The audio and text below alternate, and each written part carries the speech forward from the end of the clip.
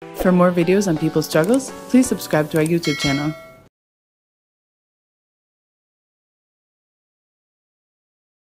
In the immediate coming months, considering the nature of the sanctions that are being imposed, and considering, say, the shortage that may take place as far as supplies are concerned, what is Huawei's strategy look like specifically, and China's in a general sense, in the short to maybe even medium term? Yeah, that's a good question, and one that I think is difficult to answer with any degree of certainty, Absolutely. given how how many moving parts there are, how contingent in many ways the development of the trade war and the tech war is on uh, political circumstances. Indeed, within the next couple of months, that are hard to foresee now. You already had the somewhat surprising development, I think, at the end of the end of June, of Trump, again, unilaterally, as he does with these things, sort of loosening a lot of the very, very stringent restrictions on U.S. on sales by U.S. firms to Huawei of key components, like, for example, microchips, right? Where China's own productive capacity does indeed lag by about 5 to 10 years what would be required to actually domestically produce sort of cutting edge chips that are competitive in material terms with what's produced in the U.S. And that really, more than anything else, I think, was the move by the United States that would have and still very well could be intended to completely kneecap Huawei's global market position. And so, like that part of it is sort of up in the air at the moment. There's really not much, I think, in the immediate term that China can necessarily do unilaterally to rectify that, simply because of the present state of U.S. monopoly in that department. And that's not the only sort of front or angle in the U.S. assault on Huawei, though, right? The other is sort of taking advantage of the platform monopolies that are headquartered in the U.S.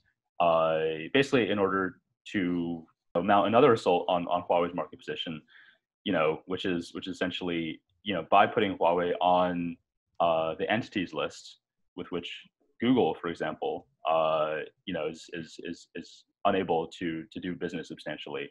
It means that, for example, Gmail, the entire sort of Google Play Store, and so on, are not available, and they're not interoperable with Huawei phones, right? And so I think this is really laying bare the extent to which these platform monopolies, exactly. Google, Apple, the various platforms that they own, right? Microsoft now, which we're seeing with TikTok, they are arms of the U.S. imperial project. And when it comes down to it, this vision of an open internet is just a mirage, right? Like the extent of their penetration and their monopoly presence at a global level, are, to borrow a phrase from Mike Pompeo, tentacles of U.S. influence that are still quite powerful. And so, in the sort of immediate term, what Huawei does have to fall back on for certain is still the Chinese domestic market, right? I believe its own supply of microchips can still last for about 6 to 9 months, maybe, should those export restrictions be reimposed, as they might at any moment. It's not without reason that the CEO of Huawei, as well as, in fact, Xi Jinping himself, referring to sort of the broader situation that China faces now, is analogizing the coming months and years to a new long march, because we are entering into a phase of actual sort of economic siege in some ways, at least at the commanding heights of the of global sort of technological infrastructure. And in terms of sort of building out its own domestic technological stack, right? China is pursuing this strategy quite deliberately, but again, that is a process that has to take place over ultimately 5 to 10 years. Exactly. And in immediate terms, there will be sort of real losses and retrenchments that will be necessary. But I think that China's leadership has a clear-eyed view of the situation, and it understands as well that because all this is taking place in a sort of broader geopolitical context, where U.S. hegemony is fraying. At least it's not necessarily under immediate existential threat, but certainly with the broader COVID-19 pandemic, with sort of self-inflicted injuries in many ways that Trump in particular has caused, right, to the smooth functioning of the U.S. imperial apparatus, that China can pursue as well this broader structure, this broader strategy of deepening a counter-hegemonic bloc through, for example, the Belt and Road Initiative, which will at the very least, create a fairly reliable common market in some ways among global South countries that will allow to sort of weather the storm. Absolutely. And to come back to the issue we're talking about in terms of the strategy which has to be pursued over the next 5 to 10 years. So what would you see as some of the key pillars? You also again written about the Made in China 2025 initiative as one of the key components. So could you maybe talk a bit about that, as well as what would be some of the pillars of the strategy over the next 5 to 10 years? Absolutely, yeah. So to get maybe a little bit more into the weeds of Made in China 2025, this essentially was a plan first laid out in 2015 for China, as stated before, to move up the value chain to sort of escape, what is referred to conventionally as the middle income trap, right? Which very much is an epiphenomenon of world imperialism, where countries that start out in the formerly colonized or semi-colonized periphery stay there, right? Because of a very intentional strategy through trade policy, right? And through the world financial system of maintaining this highly unequal international division of labor. China essentially sees like a number of critical technological sectors as being the linchpins for its own plan to escape that trap, right? And these include, for example, AI,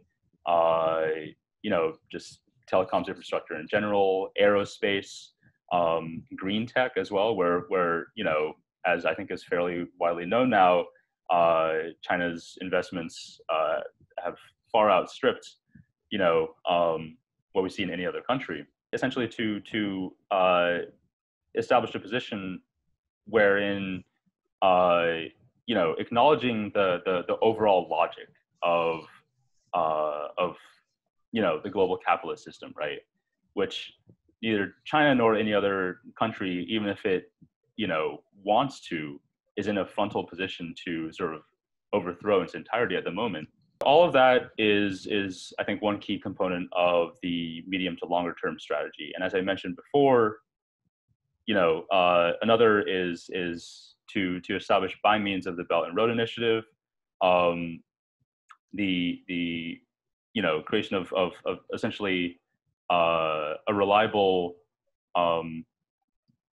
sort of trading ecosystem that is, to the extent possible, outside the dictates of, the very much Western-dominated global trade regime, world financial institutions like the IMF and the World Bank. And, in addition to the sort of, major infrastructural investments, right, in countries, for example, throughout Central Asia, South Asia, Africa, and the Middle East, that are most strongly associated with Belt and Road per se.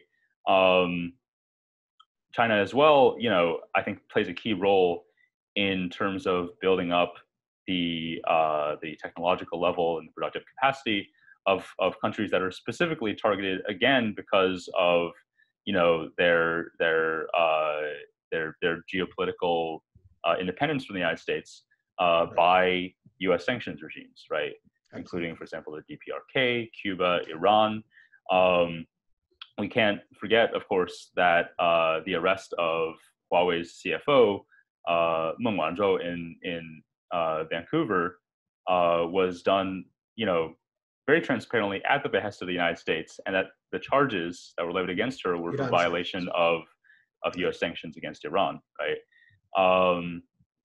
And so, again, these are all components of a broader strategy that recognizes that China's own sort of capacity for continued, sort